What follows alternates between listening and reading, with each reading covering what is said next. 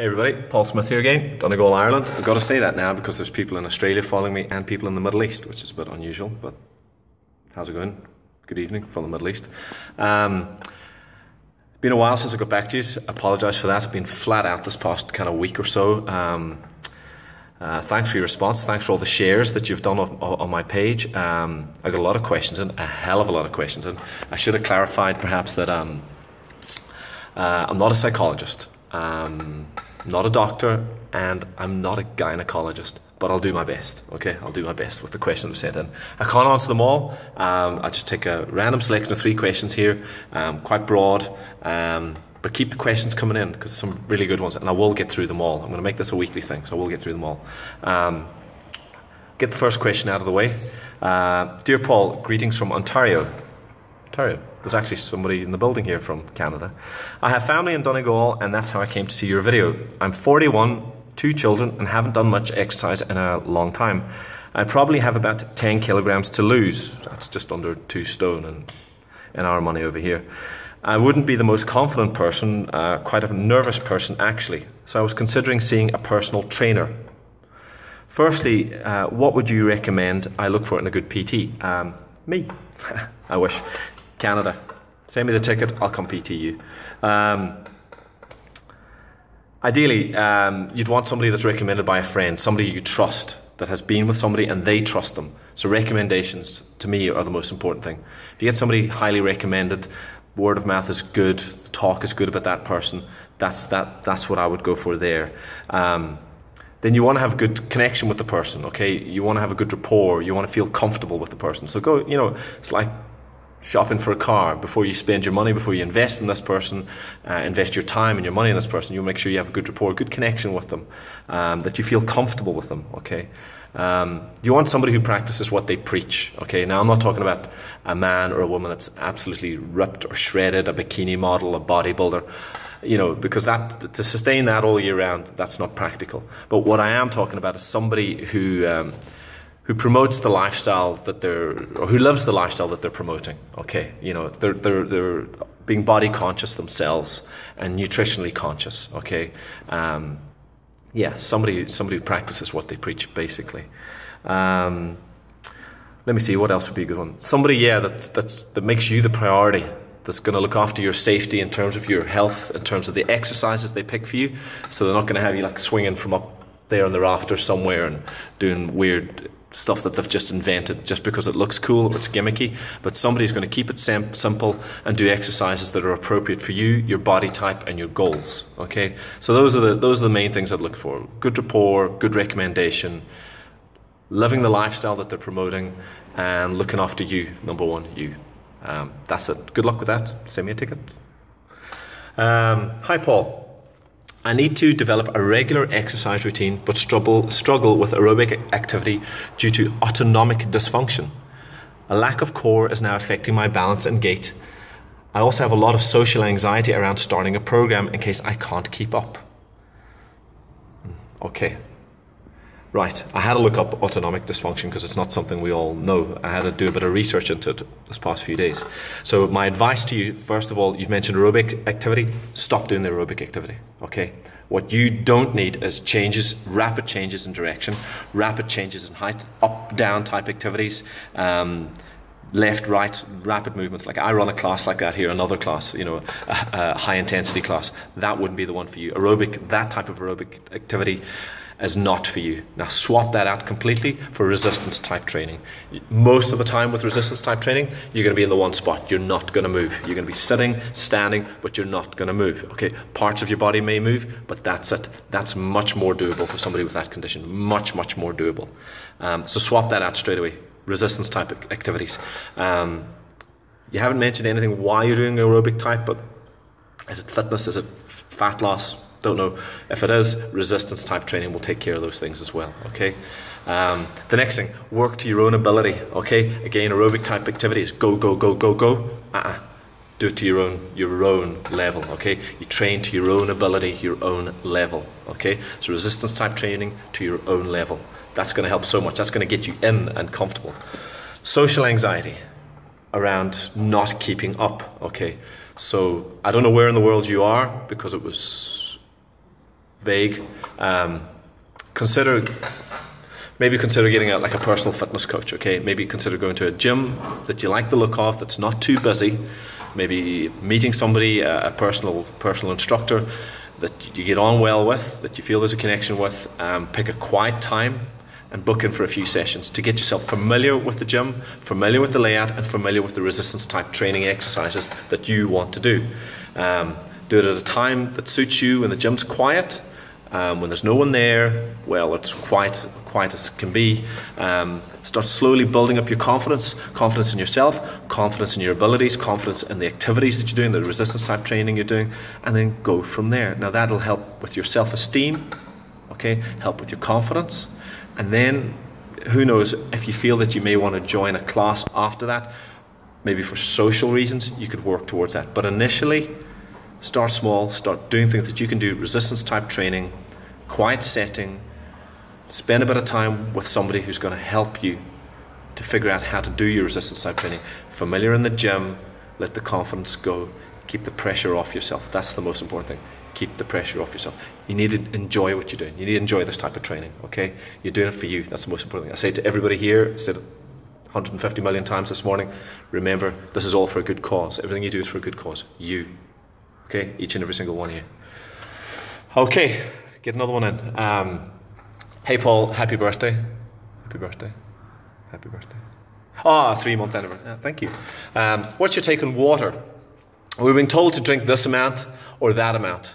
When you're thirsty, when you're not thirsty. What do you think? Thanks. Yeah, okay. I get that. I do get that a lot. Some people just can't drink. Some people say, but I'm not thirsty. And I get that. But at the end of the day, 60% of us is made up of water. Our whole body, 60% of us is water, is fluid, right? So remember that. So it's pretty important, okay? Simple things. When we breathe out, okay? When we sweat, when we go to the toilet for a one or a, okay, we lose a lot of fluid, okay? Now, if we're not replacing that fluid, straight away, we're starting to head towards dehydration.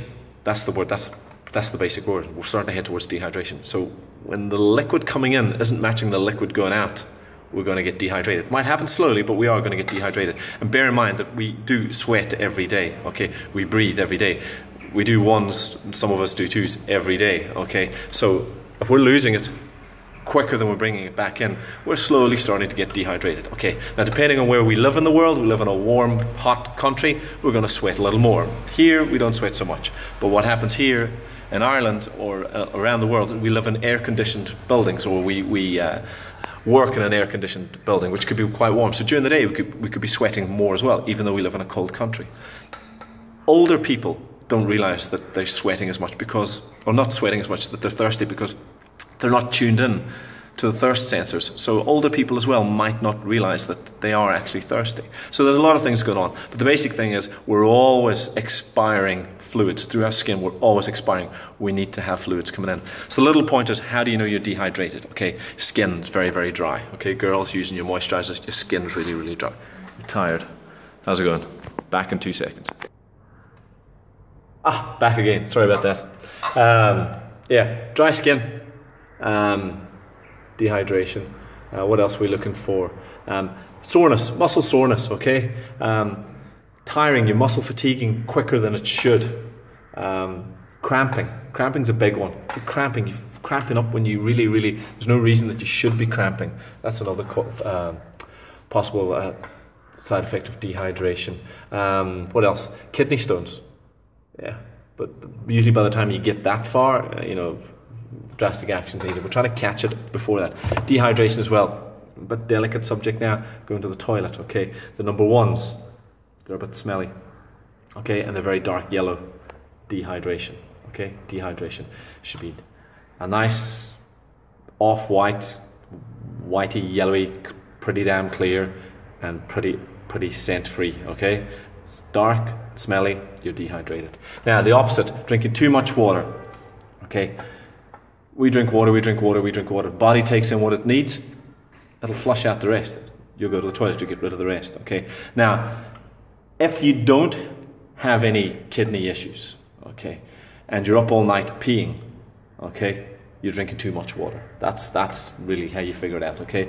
You're drinking far too much, you don't have a kidney issue, going to the toilet loads, drinking too much water. So find the balance, okay? You know, do what's good for you, but be sensible about it, okay? We need water, we need fluids. Now you get fluids from liquids, okay?